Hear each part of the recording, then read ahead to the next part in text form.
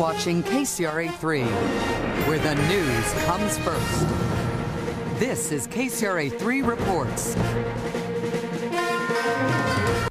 Tickets for the Mega Million lottery game will continue to be sold here in California, but new developments could mean an end to the game. Gambling opponents were back in court arguing the game is not legal in California. They filed a lawsuit this past July that claims that Proposition 37 only allows in-state lotteries. We had a commission that went out and said, you know what, we're just going to do it because we think we can do whatever we want to do in the name of raising money for education. Anti-gambling groups also point out that California players could be shortchanged. Winners are only given 6 months to claim their prize, while players in other states have up to 1 year. Lottery officials are not commenting on the legal battle. The judge who heard the case could make a ruling by March.